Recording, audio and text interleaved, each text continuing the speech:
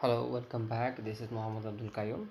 In this video, I am going to show how to call a process from dynamic action in Oracle Apex. Here I write down Oracle Apex version 5.1, but not actually only 5.1. You can use these tricks in any other versions.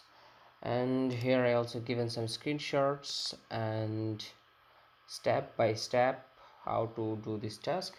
So let's do how it will be do actually. First of all, we have to create a page.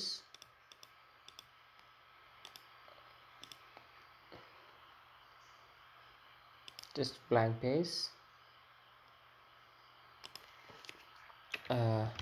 Call pro from DM.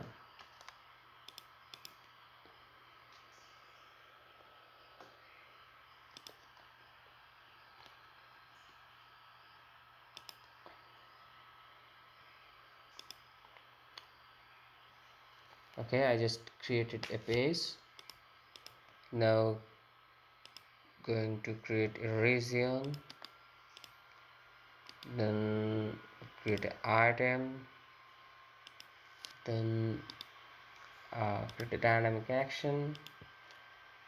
I didn't use any name in this items, regions or page.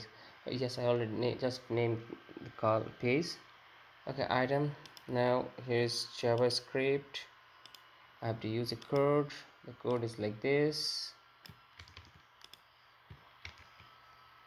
Here a request ID is ID. Then I'm going to create a process. Okay, just for test.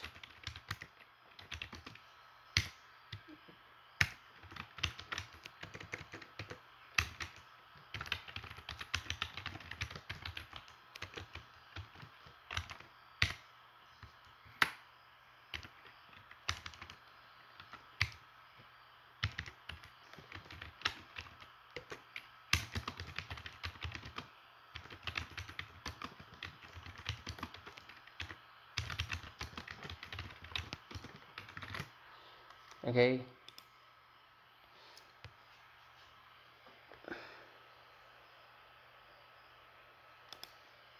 process validate. Now we will going to the server set condition, and here type will be the request and value is a here should be ID, what we call from our dynamic action.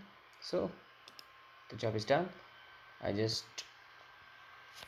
reload and input here anything and just change, and it will call the process. The test calling process is from dynamic action.